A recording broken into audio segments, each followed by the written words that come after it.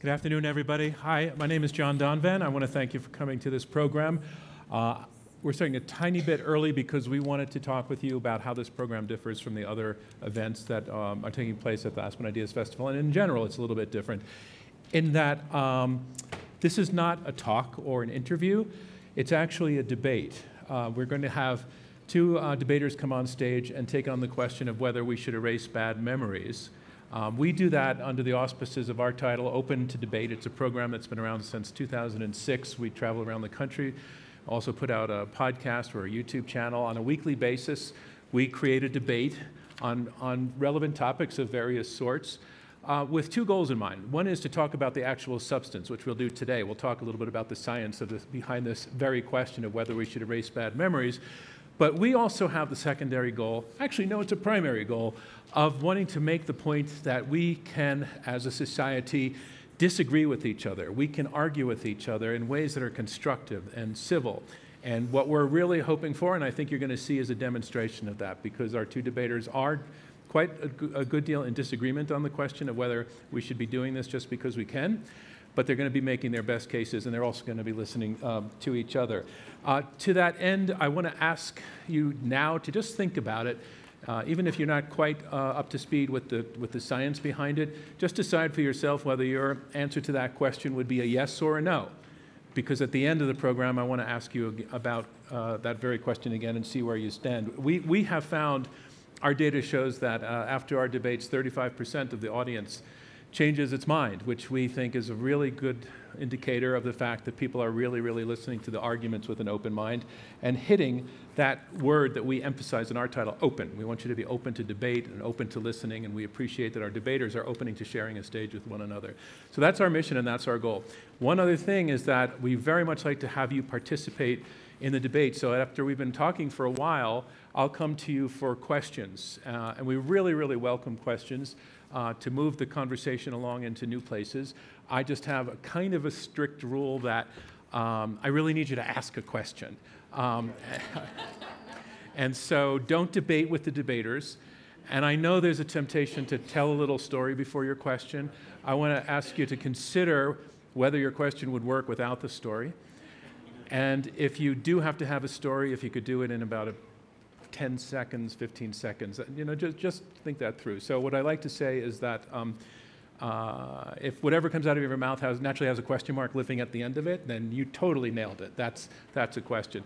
The last thing is, as I mentioned, this debate will live on forever on our website the sound of it will as a podcast and also as a radio broadcast. And for that reason, and the fact that we're here at the Aspen Ideas Festival, we want our audience listening in the future to know that this was happening and that you are all here. So we welcome your applause if you hear something that you like. And I'm going to actually ask for your applause from time to time for a little bit of a touch of atmospherics. For example, when I welcome our debaters to the stage, it would be great if you could give them a round of applause. But before we go on, as I said, we're so delighted that we're at the Aspen Ideas Festival. It's not our first time, but it's the first time we're here actually doing 3 debates, which is pretty miraculous. And we would love to invite Tricia Johnson up, our partner at Aspen, just to take a couple of minutes to talk about our being here. And hi, Tricia.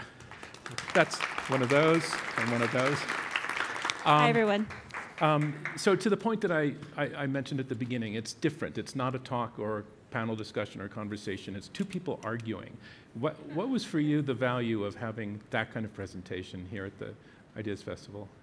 Well, first of all, I think what Open to Debate brings, along with your team who's been incredible to work with, is the structure of a debate. And I think in order to be an effective debater, you have to also be an effective listener. Right. And we really value that. And the Aspen Institute was founded on the idea of civil discourse and being able to talk to one another and think deeply. So I think part of that is also listening deeply. And you know, we all know that the state of discourse is broken in the country, and there's sort of a sense that we're arguing too much, and yet here we are, we're going to argue.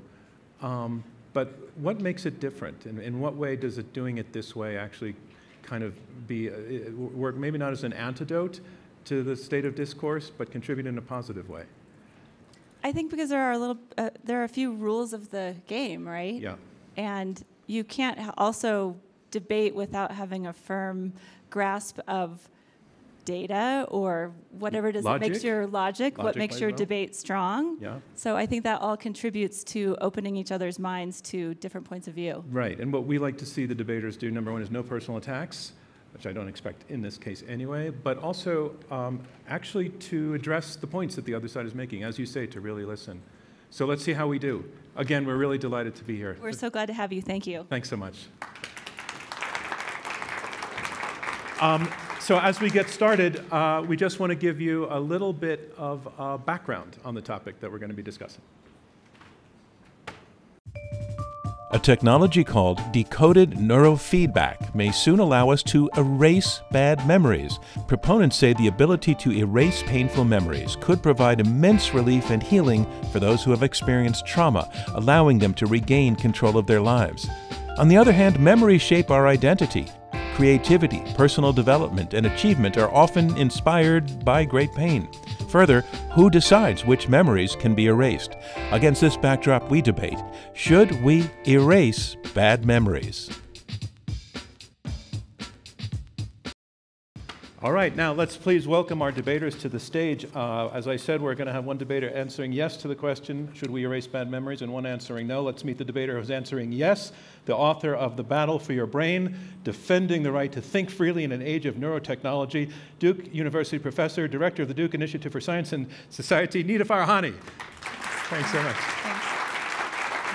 And arguing no, that we should not erase bad memories, senior reporter for Vox Future Perfect and co-host of the Future Perfect podcast, Sigal Samuel. I understand that the two of you have, you're well acquainted. I read an interview that you did with Nita, and it seemed to me that it was quite civil and friendly. So I think I hope so. I hope so. I found the conversation to actually be incredibly inspiring and thought-provoking. So I'm delighted to meet up again in this context. Me too. I'm still thinking about that conversation. Thanks. All right. Well, now we're going to have another one, and we'll see how that goes. So what we do is we go in structured rounds. We'll have a round of opening statements, then we'll have a discussion section, then we'll have a round of closing statements. So we're going to move on to our first round, opening statements. Each of the debaters has 5 minutes to make the case for yes or no. Nita, you are up first. The floor is yours. You are answering yes, once again, to the question, should we erase bad memories? Thank you. It's a pleasure to be here with all of you to argue the question in the affirmative of should we erase bad memories? I want to offer a subtle reframing as a way forward for the conversation.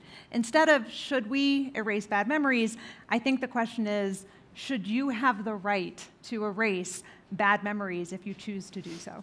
In other words, do we have the right to choose whether, and if so, we want to endure bad memories, or how we wish to move through those experiences in life?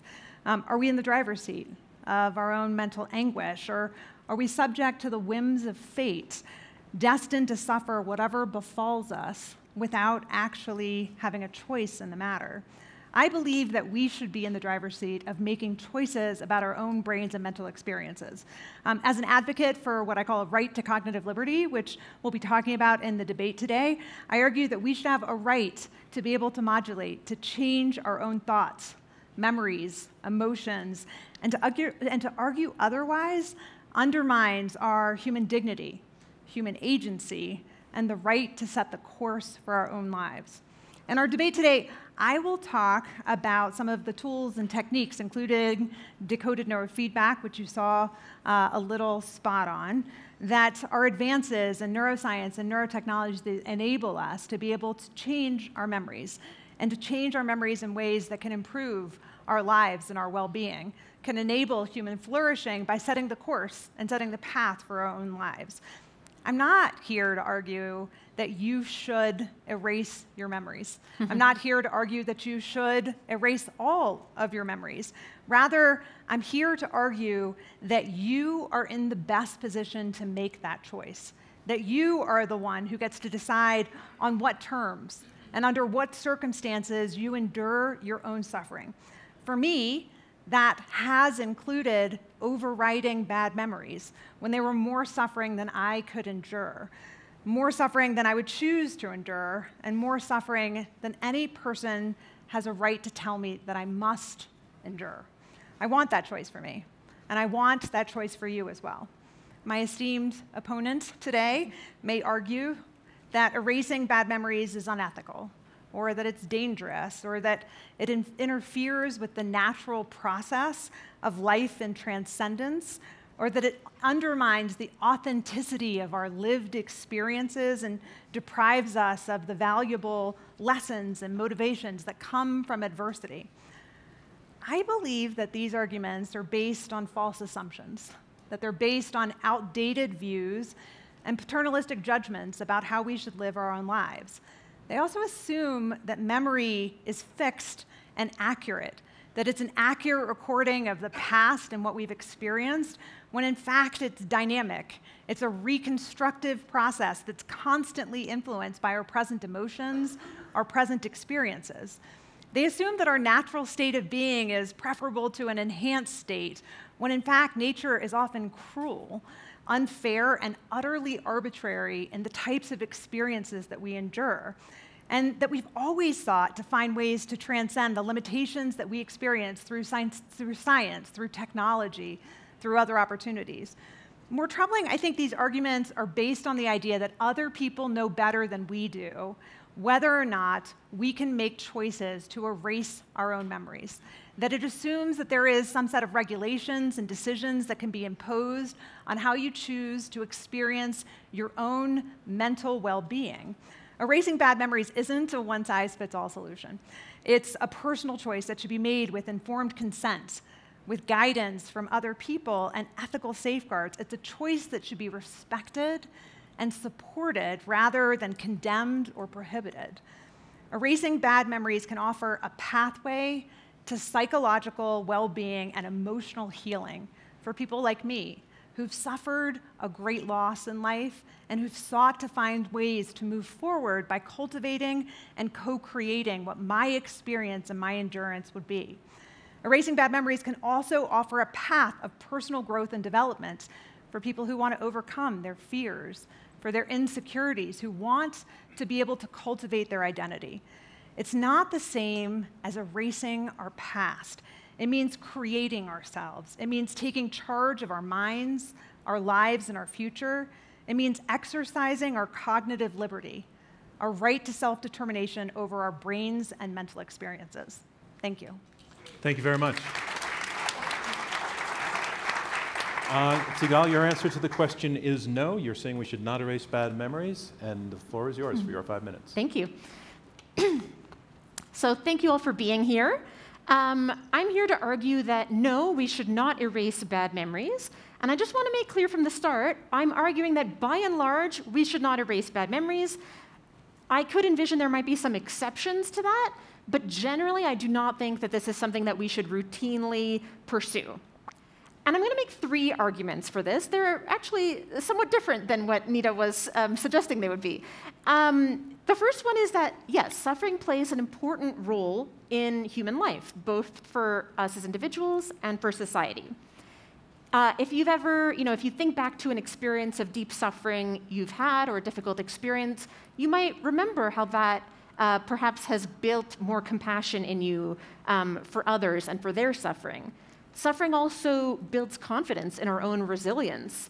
If you go through a really painful breakup or a divorce or a loss, and it's really, really difficult, it sucks, okay? It's just horrible. But then the next time life throws you something like that, you have a little bit more confidence in your ability to get through it. You say to yourself, I made it through last time, I can probably make it through this as well. And I think a lot of us have heard the term PTSD, post-traumatic stress disorder. I think fewer people have heard of its flip side, which is post-traumatic growth. And there's a lot of science about this, about what a powerful phenomenon this is, and some incredible exemplars of this, which I hope to get to.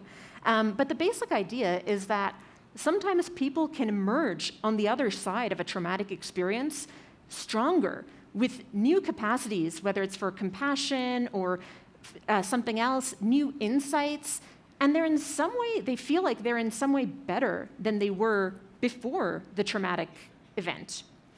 So I worry that with this kind of technology, we may be cheating ourselves out of an opportunity for post-traumatic growth. And on a societal level, if we erase individual suffering or bad memories, what happens to the struggle to address the root cause of the suffering, which is often societal or systemic? You know, most ardent activists are, oftentimes, the most ardent activists are those who've experienced something tragic. They've personally experienced it.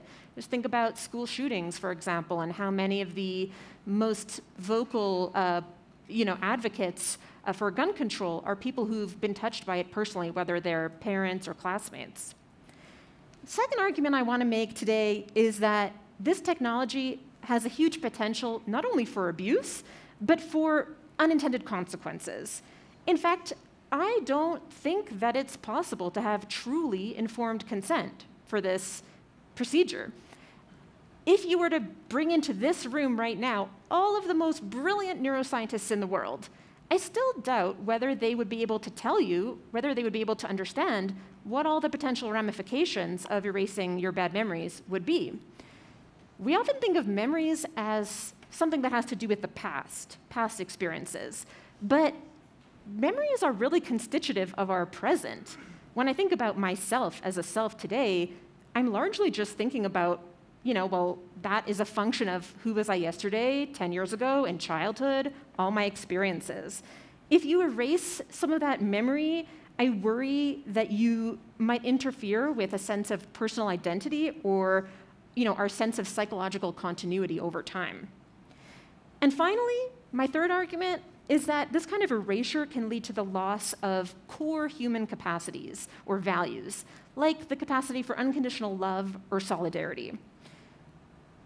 If we kind of lean into this push, which is very common nowadays in the age of the technofix, to make humans perfectible, to sort of achieve mastery or dominion over our nature and our experiences, and kind of tailor our experiences a la carte, what happens to people who actually don't want to erase their painful memories?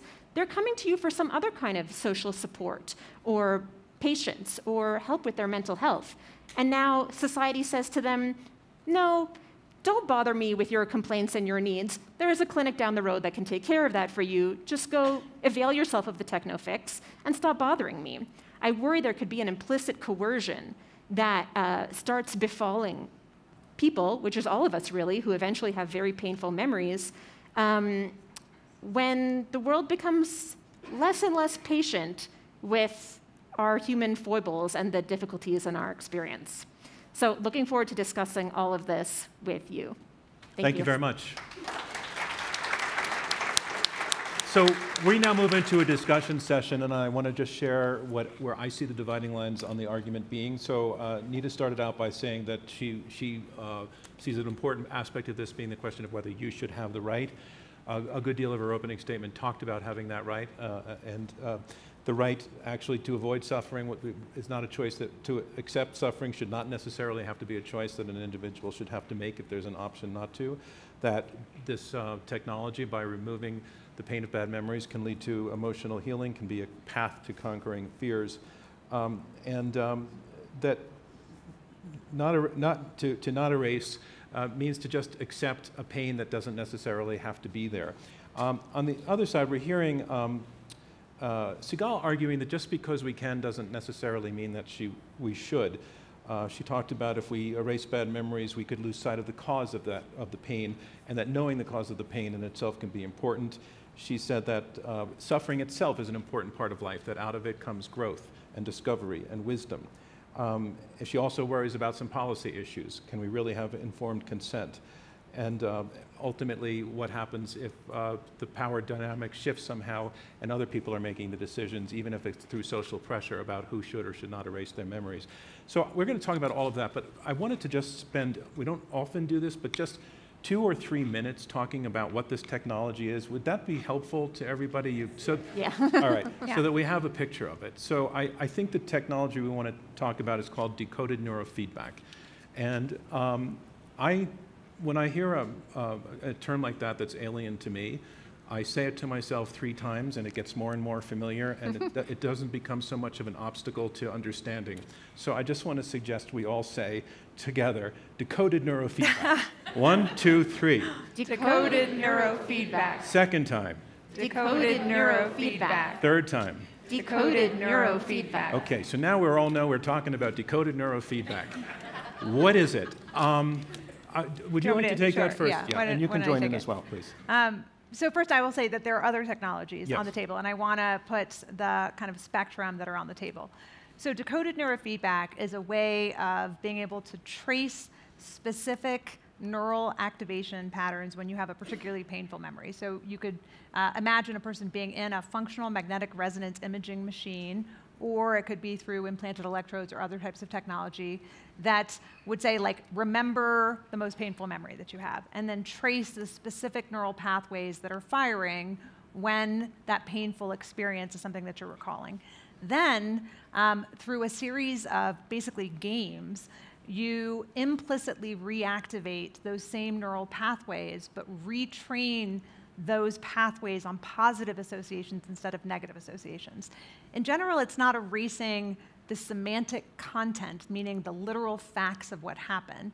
It's disassociating and disaggregating the fear, the emotional content from the memory itself. Memory has different components. There are emotional aspects to the memory. There are the literal, like what happened to the memory. And decoded neurofeedback largely is helping you to disassociate the fear that's associated with it, or to literally overwrite when that pathway fires and is reactivated involuntarily, like in PTSD, it now is associated with something positive that you were playing instead. There are drugs like propranolol, which have been trialed for a long time to try to reconsolidate memories. Every time you remember something and it gets reconsolidated into long-term memory, it changes a little bit, and you can change your association of the content through drugs that disaggregate it. There are other techniques that people have talked about. There's nothing quite like the eternal sunshine of the spotless mind of literally mapping every memory and then erasing it in its entirety so that you wake up one day and don't remember a person. Not yet. Not yet, and Not ever? I think not ever quite in the way that the eternal sunshine of the spotless mind envisioned it, but it does literally activate and then make it unstable, change it, and overwrite aspects of it. So it changes it, and then it becomes less stable and degrades over time, like many memories do, rather than having the strength that enables its recall. That's the way in which it actually gets erased over time, is that memories degrade over time. And Sigal, we're most of us now familiar with the term biofeedback. Mm-hmm. You look at your pulse pounding along, and you know that you can relax and see your heart slow down, that there's a feedback loop going on there. You're getting this information and you're doing something about it. But would you add something more to this description of neurobiofeedback that helps make a graphic picture of it? No, I think Nita gave a great description. I think that it's just maybe worth noting that this technology, it has been, there's been a lot of study about related technologies, and it often uses the brain's sort of like natural inclinations. So you might be wondering like how you can train the brain to go for a more positive association or something. Sometimes it might be that you receive a reward when in your thoughts you perform a certain action. So for example, the human brain naturally, if you see a video of someone, shooting hoops, right, and the basketball is like going to go into the hoop, you naturally want to see it sink into the hoop, right, if it's like midair. And so there's ways that with this technology, they can kind of like reward your brain for performing in the more positive association way that we want it to. For example, by giving you little like rewards, like you see the basket make the hoop, or you see the flower bloom, or something like that. So hopefully that's like enough to paint somewhat of a picture. Okay. Let me add one quick thing, which is important, because you said neurofeedback and biofeedback. This is by contrast to exposure therapy, which is that the way that a person degrades or overcomes a memory is by recalling it in vivid detail over and over again until they, in some ways, become more comfortable with the memory itself. So instead of reactivating the literal memory through exposure therapy, which can also be paired with neurofeedback, but that's explicit rather than implicit memory activation, decoded neurofeedback means you don't constantly relive the same memory in order to degrade and essentially erase it. Let's debate. Let's do it. Thank you for that. I hope that was very helpful for everybody. So, Nita, I want to take most of the objections, I think all of the objections from Sigal are essentially philosophical and also with concerns about implications for policy. But she made the philosophical argument that if we alter some part of our memory to the point of erasing it, that we might be losing some part of ourselves, and memories are just built into our senses of ourselves. And a sort of implication that, you know, we live in a world now when we don't know, can we trust any piece of information that we see on the internet? Can we trust any image? If we're living in a world where we now know that perhaps what's in our brain is not what used to be there because it got changed, could that be undermining to the sense of self in the way that Sigal is talking about it? So I think Sigal's argument boils down to the idea that there's something core to memory as it happened to us, and having to relive or experience or integrate it into our sense of self that's critical to human flourishing and human identity. And I want to offer a different perspective on that, which is the process itself of creation of identity, whether that's choice about how you want to endure memory or how or whether you want to integrate it into your sense of self and sense of well-being. I'll give you an example. I was, about a decade ago, I suffered from thyroid cancer. And the question for me at the time was, am I a thyroid cancer survivor? Is that a core part of my identity, or is this something really annoying that I have to go through? And the way I decided to identify with it was super annoying that I had to go through it. The chance of survival was like 95%. It was a very annoying surgery. It was frustrating to me, but it was my choice about how I wanted to incorporate it into my own identity. Memory, I think of in much the same way, which is the idea that memory is something that happens to you and that there is a single way to process it and to endure it, I think is contrary to what the very core identity of agency is. Sigal? Yeah, I think there are potentially, multiple different ways to process, reprocess, engage with our memories, and I don't believe that there's some magical, memory that is like perfectly, always remains the same. Like, we know this about, we know from neuroscience that, we revisit memories, they change somewhat, right? So I don't want to sort of mystically construct it as something like that. My concern is more what happens when we kind of potentially rob ourselves of the ability to tell a cohesive or coherent story or narrative about what has happened to us. I think that the mind abhors a vacuum, and it particularly abhors a vacuum of story, of narrative. When we erase something or modify it, I worry that, I could imagine for myself, if I were to do this, I will obsessively fixate, and I will, I could very easily imagine myself then obsessing about that gap in my memory. And I know it's not literally erasing the semantic content necessarily, but still, I think I would find myself wondering, what would I be feeling now if I hadn't erased? We know people who have been, for example, in an accident with a head injury, and they can't remember what happened, and that gap bothers them, and they seem to struggle to want to get it back, which suggests to me that what Sigal is saying is there is that having the sense of a hole in your memory can be troubling, and if this process produces that would be another argument against it. Yeah, I mean, I think that if there was literally a discontinuity of self, right? If we're talking about wiping my memory clean, all of my memories clean, so that there's literally like Nita, and then there's Nita Prime, and Nita Prime has no memory of Nita and anything that came before it, there is a true discontinuity of self. Choosing to erase specific memories that are particularly traumatic and ones that are causing enduring suffering that are difficult for you to move past, that to me is a process of creation of identity, of integrating the pieces of your life that you wish to have be part of your core identity and the parts of your life that don't. If the technology gets out of control and suddenly it's literally people getting lobotomized, yeah, I'd be concerned as well. Okay, I didn't know if you wanted to do a follow-up. Another issue that Sigal, and I don't mean to be I'm going to bring some of your points to Sigal. Oh, it's fine, it's fine. You bring Sigal's points to me. I'm happy to take them on. Suffering serves a constructive purpose, she was arguing. And And you've made the point that it's not necessarily getting rid of the fact of knowing that something happened, but the associations around it that cause pain, which means getting rid of the suffering aspect of it. And Sigal's saying that suffering is a motivator, suffering is a teacher. Suffering should be part of life. Suffering has a positive role. And let's not mess with that. Yeah. So, I mean, I think terrible things happen to people every day, and it's a matter of fate as to which terrible thing happens to you. And the idea that you should have to endure whatever life throws at you, and that the only way that you're living an authentic life is by choosing to take whatever fate has thrown at you and incorporating that into your identity, as opposed to finding ways to move through it that are healthier for you.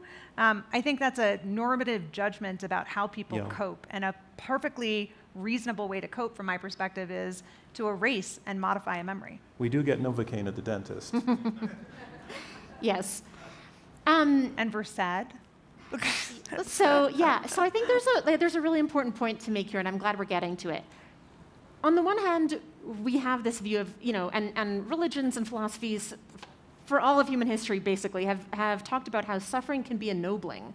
There can be this benefit that we reap from suffering. It can lead to growth. Nita and I have talked about this before, but the Buddhist teacher Thich Nhat Hanh had this phrase that I like: no mud, no lotus.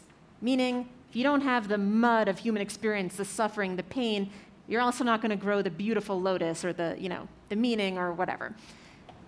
But he also, one time, when someone approached him and asked, okay, but how much suffering should we endure?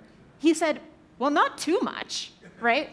And I love that line, because I think this is a wise balancing of simultaneously recognizing the value that can be derived from suffering, but also, we don't want to have the hubris of coming to any one individual and saying, I know better than you, I somehow know all of your life circumstances and your temperament and your psychological conditions at this moment, and I can tell for sure that if you were to just, tough it out through this suffering, you're going to have post-traumatic growth and it's going to be better on the other side, right? Like, we don't want to have that hubris with regards to any one individual. And so that's why I said at the top, I can envision that there would be exceptions to this, right? Where it could be that there are some really severe situations where, maybe someone needs to undergo this process of erasure.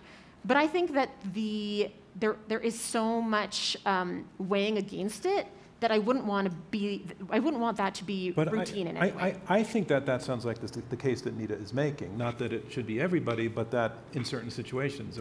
Well, that's right. And I also think that there's a judgment that Sigal is making about, that there are only certain circumstances in which it's permissible, and that you should feel badly about making choices that ease your suffering, or make choices about self-determination over your own experiences in life. And I don't think that those kinds of normative judgments about how we choose to live our own lives, how much suffering, is enough, who decides how much suffering or which instances of suffering, like only if you have, had a significant loss in your life are you allowed to erase your memory. Not every other instance will be judged. No, I think actually we should be celebrating cognitive freedom. We should be celebrating people having the ability to make choices and to direct their own mental experiences.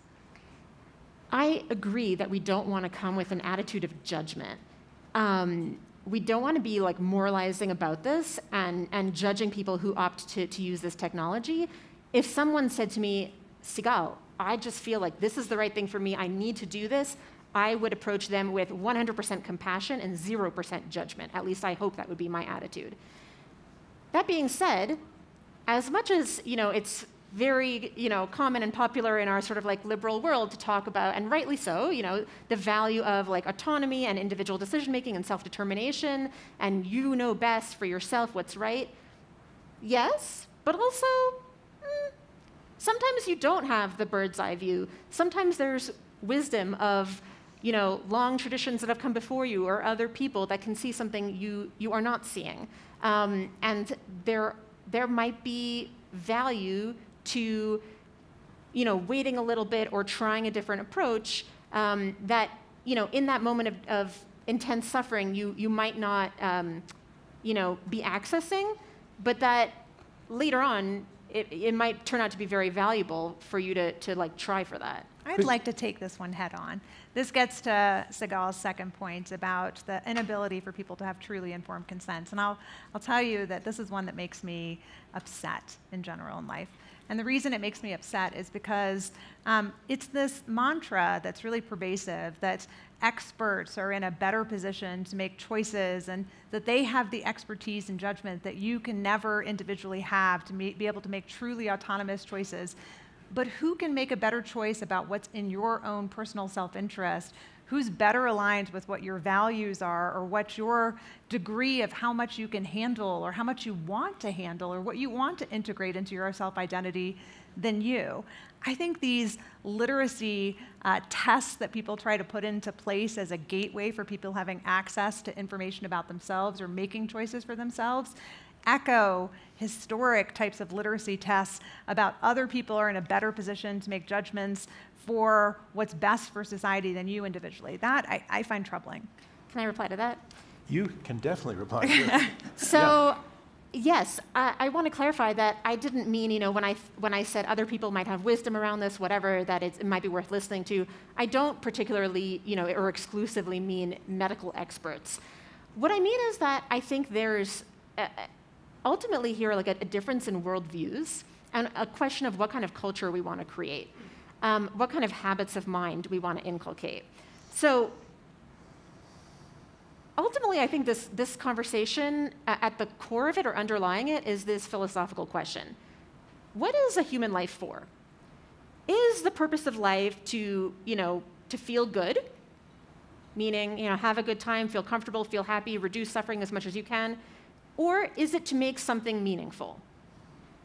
I don't think there's a wrong answer here. I just think that these are different approaches, different worldviews, you could call them.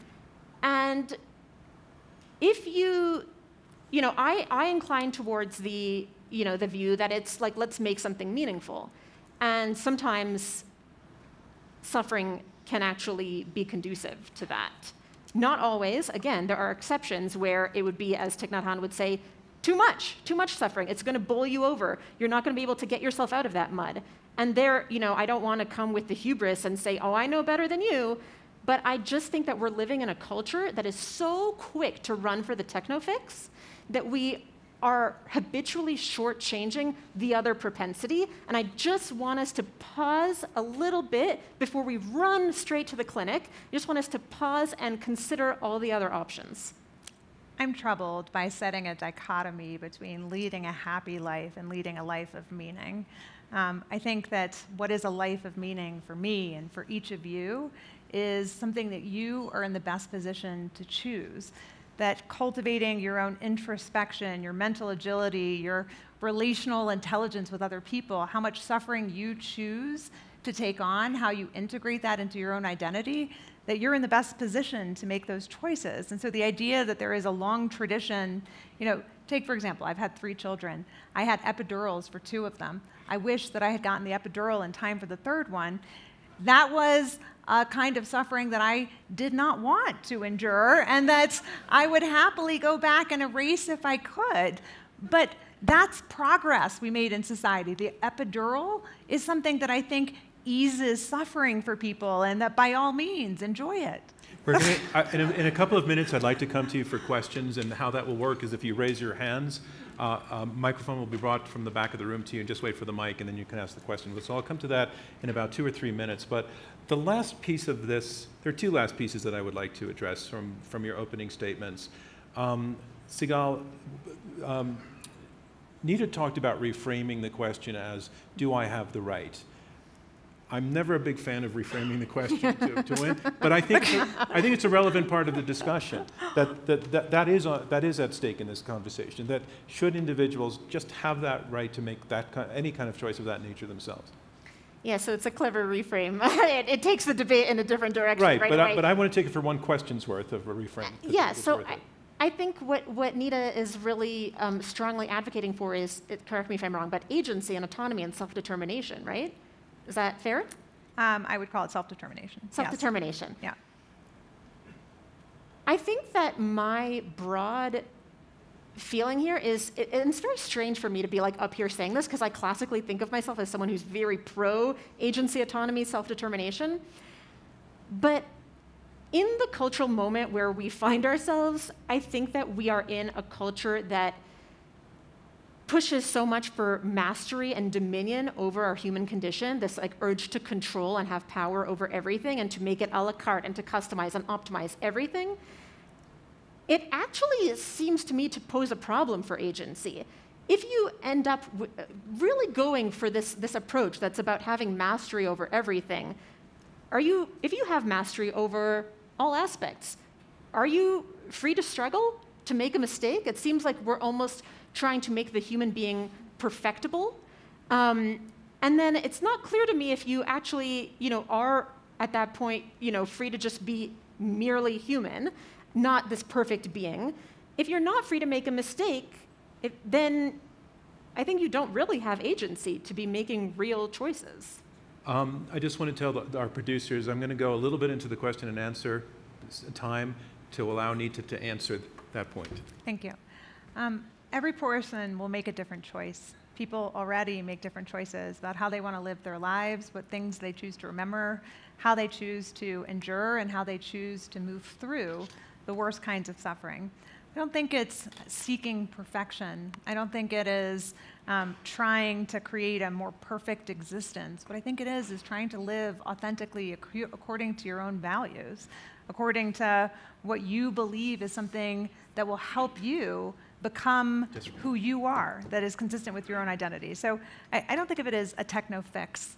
I think about it as curation of self and curation of your own identity. Okay, I'd like to go to some audience questions now, and I'm going to start on the aisle here. And again, I beg you to ask a question, because if you don't, I'm going to have to pass over you, so go for it. I'm wondering at what point, so we're saying that this is a technology to help people potentially deal with trauma that they've experienced. We already use things like heavy medications for that. So would you be saying your question is, what's the difference between using a heavy medication and using this technology, since we're down that road anyway?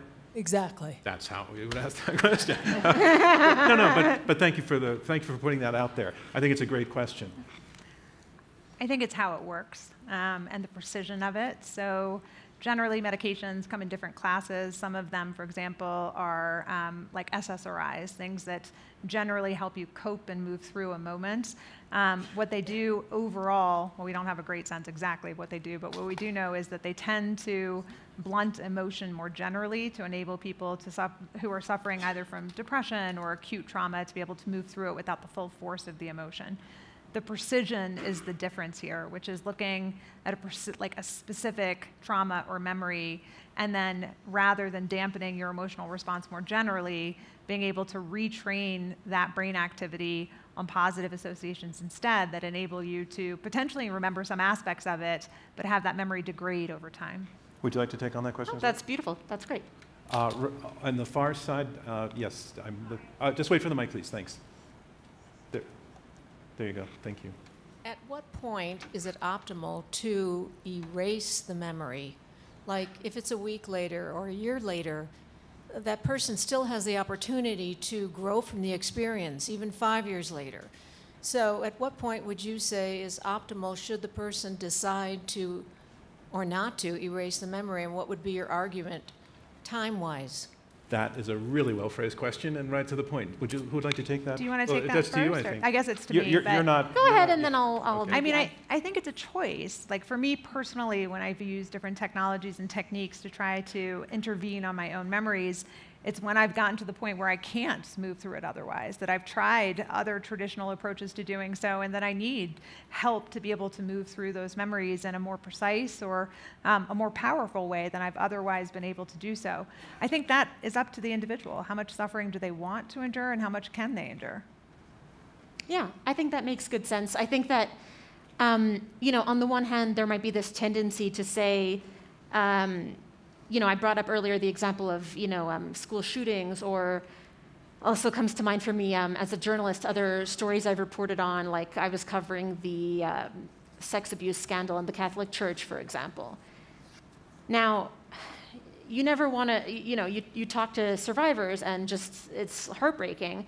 And you never want to go to any one individual and say, you should just like hang on to this memory and keep it as crystal clear and sharp in your mind as possible, because maybe in 10 years you're going to bring a class action lawsuit with 12 other survivors, right? You don't want to, I do agree with Nita that there is an element here of like, you don't want to presume to, say to any one individual, I know all of your psychological circumstances better than you, better than anyone else, right?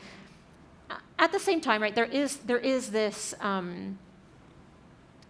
there is this reality that sometimes when people do feel that they are willing and able to hang on to certain memories, they are then, a benefit of that societally is that they are then able to maybe bring someone to justice, maybe prevent a certain priest from being able to abuse anybody else in the future. I also, I think about, other horrible traumas in history. I think about the Holocaust, right? And survivors I know personally who remembered that trauma of being in a concentration camp the rest of their lives.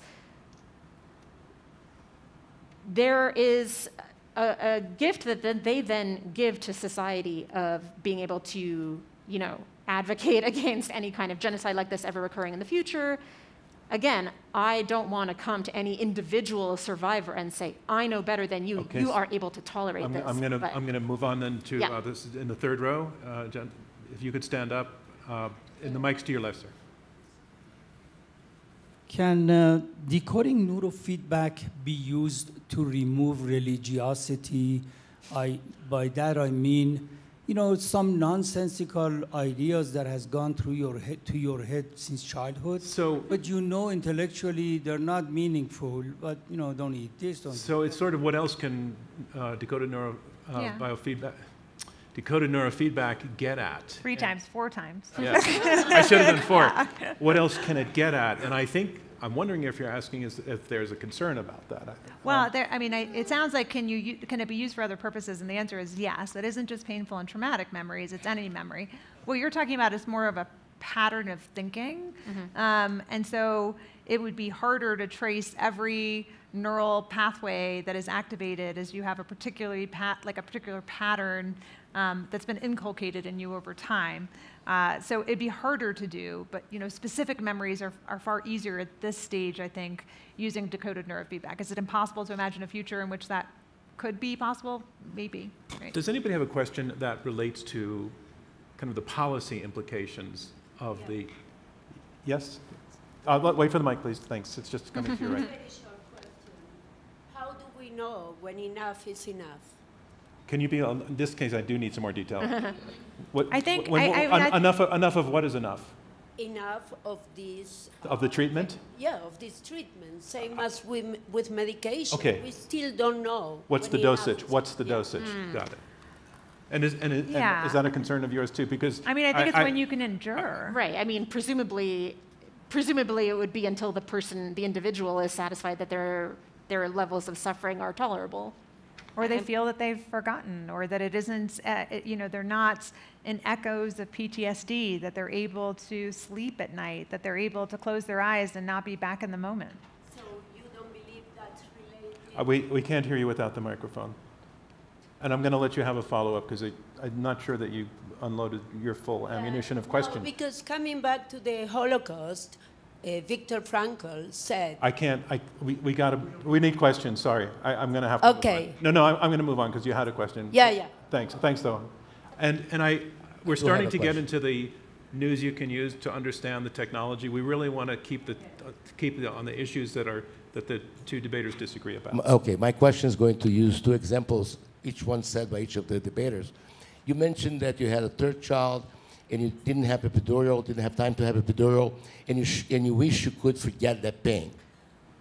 You wouldn't forget that you had a kid, you forget the pain.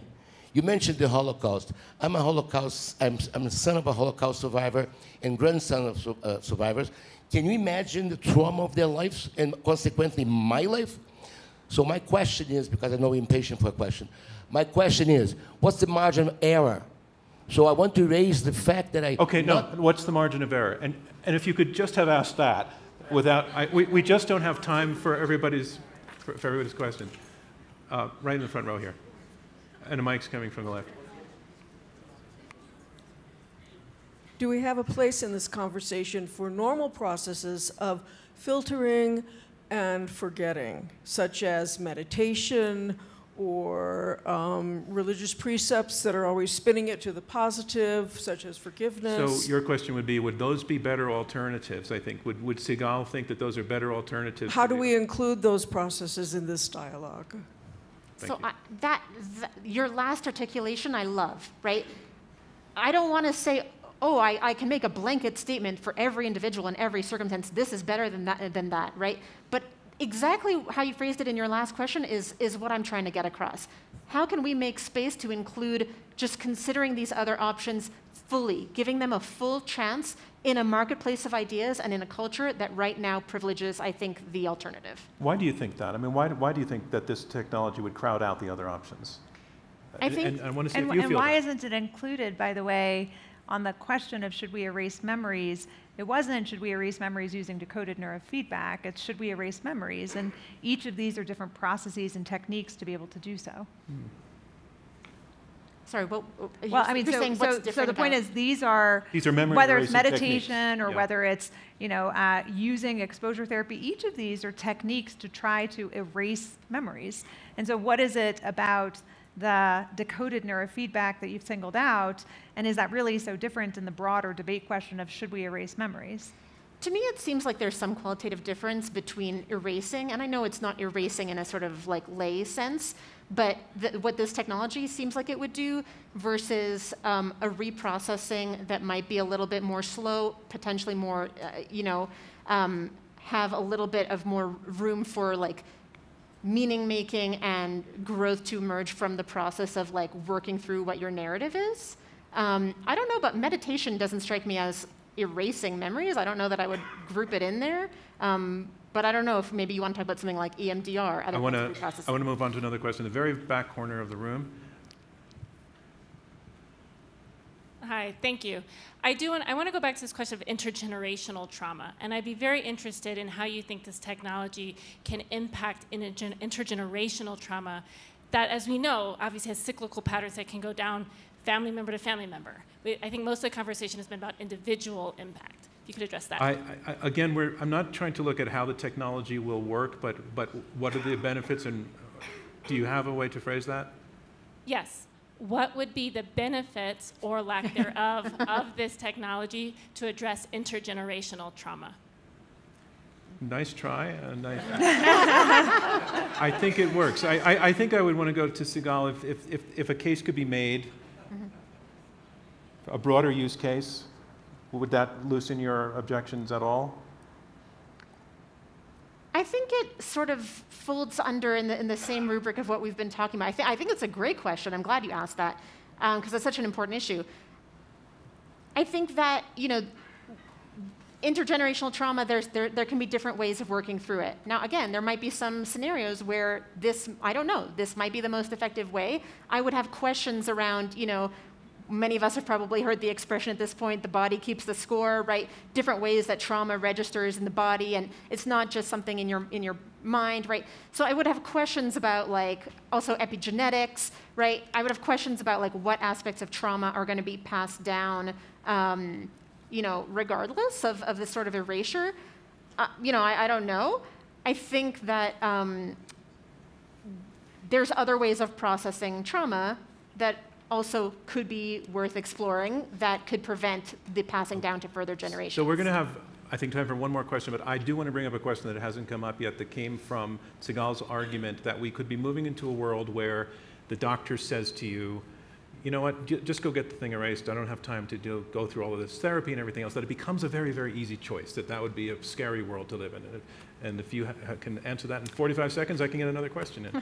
Yeah, I actually wrote an article called The Cost of Changing Our Minds and worried about the possibility in the tort system that requires, for example, reasonable mitigation of your own injuries, that we could come to a place where we believe reasonable mitigation of your injuries includes the requirement to address your psychological trauma through erasing or changing your memories. To me, the right to cognitive liberty safeguards against that, because the right to cognitive liberty is the right to self-determination over brains and mental experiences, which means that couldn't be a condition of participation in society. It's a broad right to and a right from interference with our minds.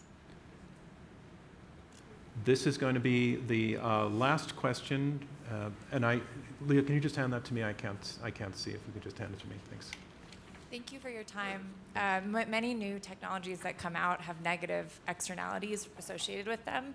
I'm curious how both of your points of view would address the negative externalities that are possible with this technology. Yeah, I'm happy to take that on Sure. first. So, one of the things that Sigal said was it's hard to have fully informed consent, consistent with your question of we don't always know what the negative externalities of technologies can be. That's true of many choices that we make in life, which is we go into those choices without full information. We have to do the best that we can with the information that we have available to us to make what is never truly fully informed consent to anything, because we can't know how anything will turn out. We nevertheless make choices all the time in the face of uncertainty, and that is part of the process of growth and transcendence, is learning based on the different pieces of information you have available, what choices will you make? I think that's just part of it, is uncertainty is baked in, and every person will make different choices based on that uncertainty. Sigal, do you see regulation for this? Do you see government regulation for this? Do you see the government making decisions about this question? Do I think that would happen if this technology rolls out? Do you think that should happen? Yeah, I mean, I think we have regulations for all sorts of things in the medical and psychological sphere, so I don't see why this would be any different. But when I talk about implicit coercion and what if society, wants to just send you to the clinic, I don't just talk about what would be happening from, bureaucratic, government stuff or regulations. I'm talking about what your best friend says. Are they willing to, patiently listen to you for hours, or do they impatiently sort of say, go resolve it over there at the clinic? And your thought on government having a role? I think we know clearly that you would. I think you know clearly my view on that, which is that should not be a decision that is being put into the hands of, there shouldn't be an indication, which is only if you qualify for this degree of suffering or this kind of loss or this kind of trauma can you have access to this technology. That to me seems like a disaster in the making. All right, I want to thank everybody for your questions. We have a hard, thanks for the round of applause. Thanks. Unfortunately, because they need the room next, that's why I'm pressing so much to get us wrapped up for time. Thanks for that. We're going to go to our closing round now, and in our closing round, each of the debaters has 2 minutes each to make their final argument for yes or no. And Sigal, since Nita went first for the opening, you have the floor. Sure. Tell us one more time why we should not erase bad memories. So, I want to briefly tell you the story of Jane McGonigal, a woman that I had the pleasure of interviewing a couple years ago. Jane, about a dozen years ago, suffered a terrible concussion, and as a result, she was in bed basically for months with just terrible anxiety, vertigo, nausea, pain, you name it, to the point that she became suicidal. Jane had something going for her, though, which is that she's a professional game designer. She said to herself in that moment, I'm either going to kill myself or I'm going to turn this into a game. She ended up turning it into a game, meaning she figured out things that would help her potentially feel better, and so things like drink a glass of water, go for a walk around the block, talk to a friend. Whenever she did one of these, she gave herself points. She called it a power-up, right? She talked about unlocking achievements. She framed it for herself in the terms of a game. This helped her a lot. And it helped her so much that she actually ended up turning it into an app called Super Better that you can download if you want. And it helps people. It's helped 1 million people with depression, anxiety, and other issues. Now, if you talk to Jane, she says, I'm really glad that I had that concussion and that experience of suffering 10 years ago. not only I came out of it super better, stronger than before, experienced post-traumatic growth, but also was able to help all these other people. Not everyone, as Jane, should be expected to, make it out in the same way and put out an app and etc.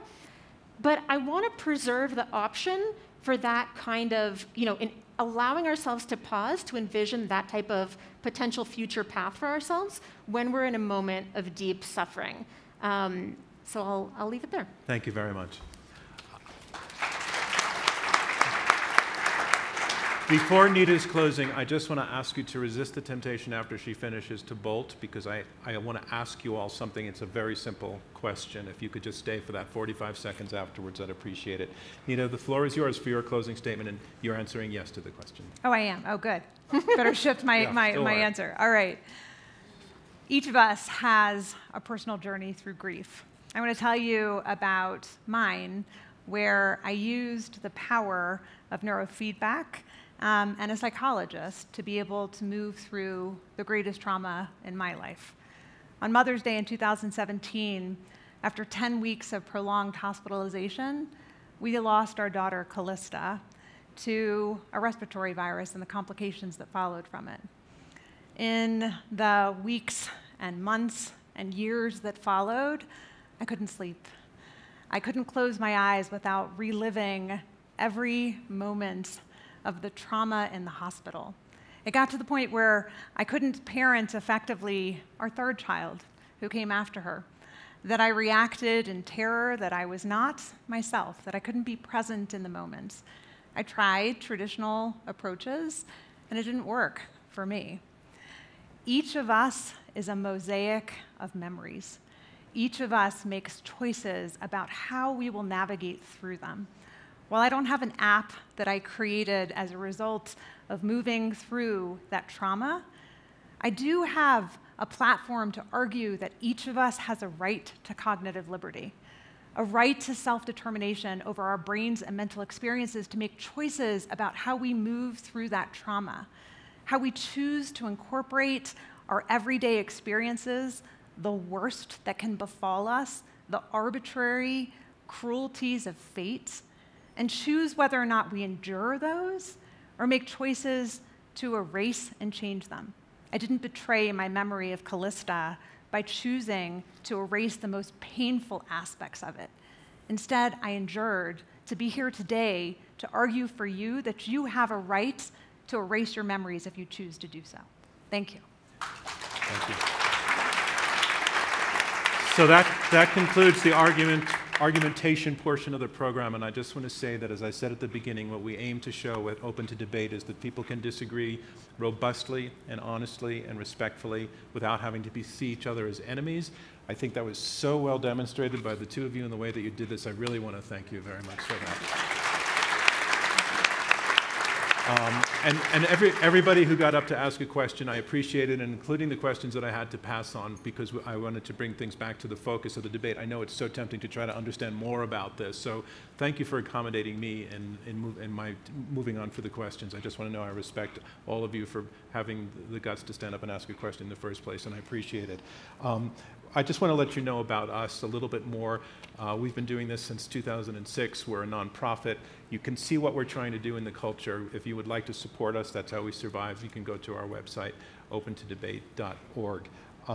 And the last thing I want to say, that we like to find out how we did in terms of your listening.